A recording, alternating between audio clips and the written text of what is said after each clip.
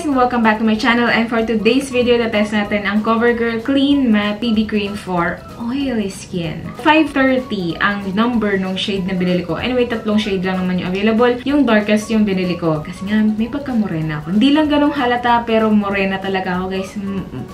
Yung ilaw talaga is malapit lang sa mukha ko. Lahat kasi ng details about this product, nabanggit ko na dun sa dulo ng video. So, hindi ko napapahabayan na itong introduction. Basta yung shade na binili ko is 5. Hindi pala darkest to. Ang binili ko 530. So, nasa gitna siya. Kasi sinabi ko dun sa dulo ng video na yung darkest yung binili ko. So, ngayon palang kinokorek ko na yung mga susunod kong sasabihin sa dulo ng video. Basta yung shade na binili ko is 530. Yun yung gitna. Light, medium. So, yun lang guys. And just keep on watching para malaman nyo kung maganda ba yung product or hindi. So, kasi ang price nito guys, 379 yung SRP. So, mas maganda kung panoorin nyo na lang yung entire video para malaman nyo kung sulit ba yung pera nyo. Kasi, you know, yun lang.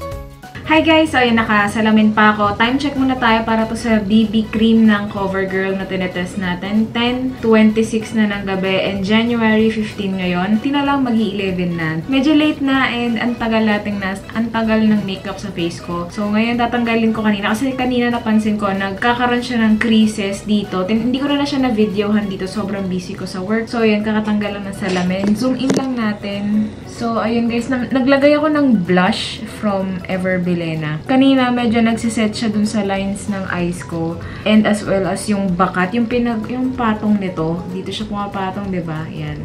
Merong creasing doon. Pero so far ngayon, sa sobrang dahil dun sa oil na na-secrete ng face ko, hindi ganong super visible.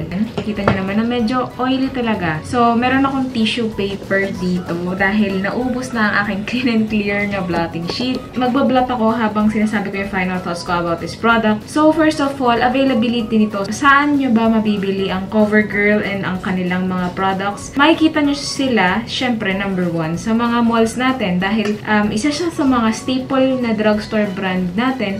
Makikita niya siya sa mga SM Department Store Beauty Section, Landmark Beauty Section, drugstores like Watsons, and sa Mercury, hindi ko sila masyadong nakikita pero visible sila siguro lang, tingin ko lang naman, pero dun sa mga malalaking branches ng Mercury. In terms of online naman, available sila actually sa lahat. Sa Lazada, Shopee, Beauty Manila, and Zalora. Yun yung mga top na e-commerce apps natin. Available sila doon. So, you can check them out. Ito yung Covergirl Clean Matte BB Cream for Oily skin. So, saktong-sakto na 80% ng face ko is oily. Like this part, yan. Yung buong yan is oily and yung sa ilalim na part yan yung dry area. Pero depende sa panahon, minsan kasi nagiging dry din yung T-zone area ko. Yung may mga flakes ng skin minsan na nandyan nag-a-appear. Pero depende yan sa panahon kasi. So, as of now, hindi. Oily sila ngayon. For buildability, nagbe-build up siya guys, pero hindi niya siya mabibuild up to full coverage dahil yung coverage niya is light to medium lang. Well, in terms of BB cream, hindi mo ma-expect, hindi usual sa mga BB cream na full coverage ang mga coverage nila. Usually kay BB cream, natural finish dapat yan. And kaya dahil natural finish, magiging hindi siya full coverage. More on light to medium lang. Swerte ka pa kapag napunta sa medium coverage dahil ito, medium coverage siya. For blendability, tinry ko siyang i-blend both ng applicator na sponge and brush. So far, mas gusto ko yung lapat nung kung pakonti-konti lang naman kayo maglagay. Medyo kanina napadami yung paglagay ko doon sa brush eh. So, ang nangyari, mukhang naging cakey. So, ang ginawa ko, yung sponge na gamit ko, doon sa side na brush, binlend ko rin siya para ma-diffuse yung makeup, yung sobrang makeup na nalagay sa face ko. Kasi magkikake yan kapag sumobra ka ng lagay ng, or binild up mo ng binild up. And naparami lang talaga yung kuha ko nung ginamit ko yung brush. Longevity naman guys, maganda pa rin. Hindi naman siya, may brightening effect talaga siya na visible na visible. Yung mukhang glowing na buhay. Ganun siya yung dating niya. And hindi pa naman ganun super visible. Kasi na-build up ko dito eh. Natago niya yung mga blemishes na gusto kong itago. Pero, guys, nagkikrease siya dito nag-crease siya dito. Hindi ko na na-videohan yan. Kaninang umaga pagdating ko sa office. So, yung pawis at oil ko nung umaga, yun, nag-crease siya. Tapos, ang ginawa ko, parang kinamay ko na lang, binlend ko na lang ganun. Tapos, okay na ulit. Tapos, after nun, nung hapon kasi, nag-oil up na ako. Wait lang. Yung finish niya is dewy finish. Pero, pag nagtagal, medyo magsaset din siya. Pero, mas gusto ko, lalo na kung kung oily skin, feeling ko mas gusto nyo iset talaga yung mga dewy finish, diba? Medyo nakakairita kasi yung oily yung finish eh.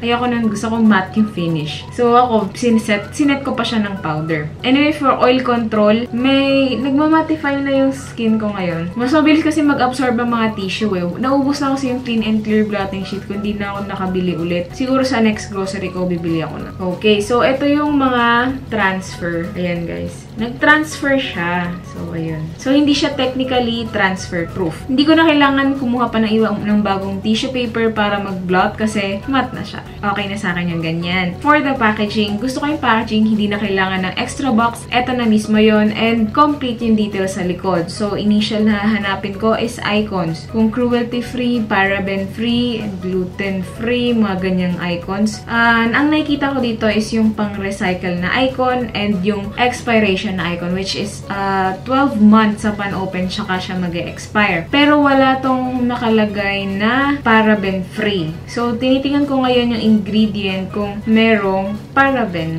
So far, wala akong nababasang paraben. So, possible na paraben-free sila. Usually, kay Covergirl, nakikita ko sa Lazada post nila, sila ay cruelty-free. Pero hindi nila nilagay dito sa packaging. Manufacturing date nandito rin and expiration date, okay, nabanggit ko na. Ingredients nandito din, nakalagay na. And in terms of yung dulo, ayan, ganyan siya. Parang normal lang na packaging. Pero at least, complete na yung details, hindi na kailangan pa ng extra box or whatsoever. Kasi pag the more nakakatipid ka sa materials, the more na masasave mo si Earth. In terms of pore blurring, meron siyang pore blurring kasi nga maganda yung coverage niya. Satisfied ako sa kanyang coverage dahil BB cream siya. Pero hindi yung siyang pore blurred ah. So paglagay mo, pag sinet mo pa siya ng powder, yun talaga blurred na siya. Pero dahil sa kanyang coverage, tapos sinet mo pa siya, tsaka siya talagang super pore blurring. So, gets nyo na. Ayan, so for price point, let me check lang kung magkano yung bili ko sa Lazada. Sa Lazada ko to binili nung nag-sale sila ng 12. So, habang hinahanap ko, quick drying ba siya? Medyo, hindi siya yung parang nagsistay siya sa super moisturized zone.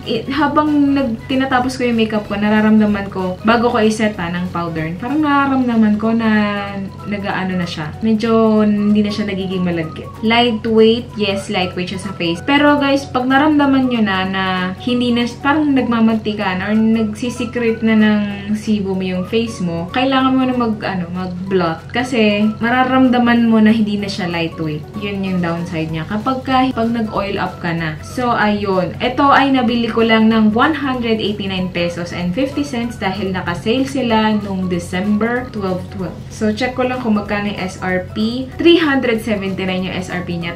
As in, ang laki nung sale na nakuha ko. Actually, ngayon naka-sale pa siya. 35% off. 246 siya. So, kapresyo niya ngayon yung mga normal na BB cream natin na nasa drugstore, which is yung L'Oreal and L'Oreal or, Maybelline.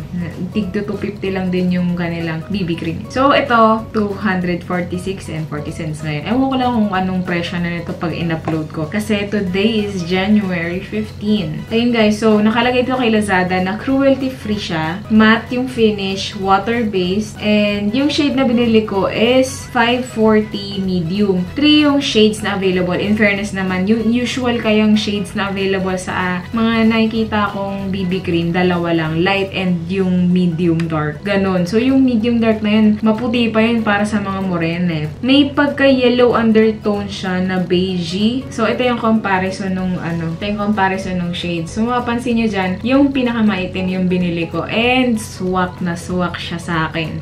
As in, sa scent niya, parang wala siyang scent. Wala siyang scent. Normal scent siya ng parang usual liquid foundation or liquid makeup. Next is texture and formula, sobrang smooth and creamy. Next is shade range. Nasabi ko na 3 shade na available. Napakita ko na rin kanina. Transfer proof, hindi. Siguro 50% transfer proof. Hindi naman totally lahat nag-transfer doon sa tissue na binlock natin ngayon. Waterproof, hindi siguro. And smudge proof, 50% lang din. Wala namang dragging effect nung ina-apply ko yung product. White cast, wala naman din siyang white cast. Oxidize, hindi naman masyado. Parang hindi siya ganong super nag-oxidize sa akin. Siguro kung nag-oxidize man, hindi siya super visible para masabi kong nag-oxidize siya. So, hindi ko napansin nag-lighten siya or nag-darken. Pero kanina medyo ganong, mas maputi siya ng konti. Siguro kung nag-oxidize, medyo tiny bit lang. Parang pumantay lang siya sa skin ko. So, sticky ba siya? Oo. Pero, in time, nagsiset din siya into matte, pero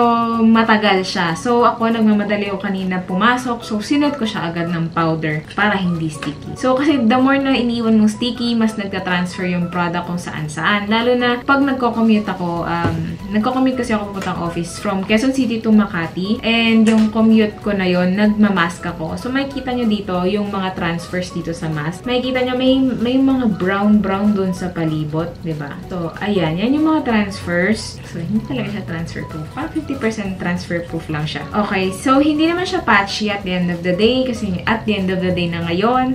Ayun lang. Yun yung pinaka straight to the point ko. Hindi ko napapahabain yung video. All in all, nasabi ko na ata ang pwede kong masabi for this product. Basahin ko lang yung kanilang declaration or basta.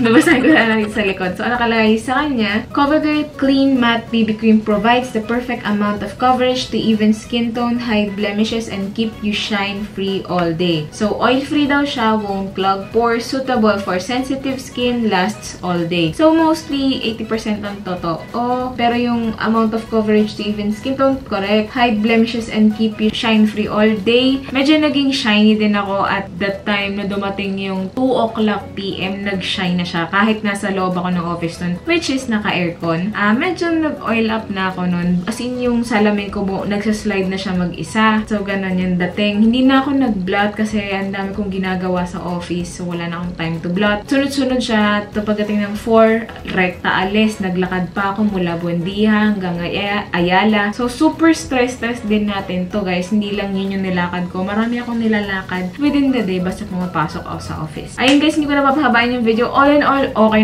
naman siya. Approved siya for oily skin na katulad ko. Combi, oily and dry skin. Pero all in all, okay naman siya.